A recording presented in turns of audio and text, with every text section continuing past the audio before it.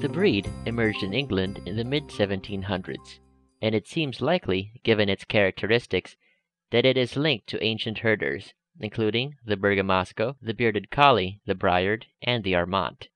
This dog is easily recognizable for its fluffy gray coat that drapes its body all over. From herding flocks to being a popular companion dog, from famous television star to print ad model, the Old English Sheepdog is a well-known breed indeed.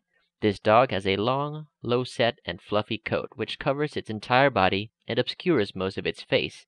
It is double-coated, as its inner coat helps protect against water and cold weather.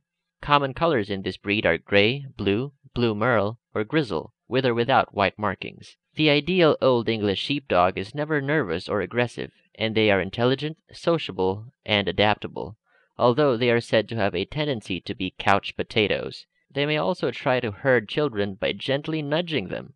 The breed is said to have a clownish, humorous energy. Old English Sheepdogs have excellent innate instincts, a sense of duty, and a sense of property. They should always be shown company and warmth by their owners, and given patience during training.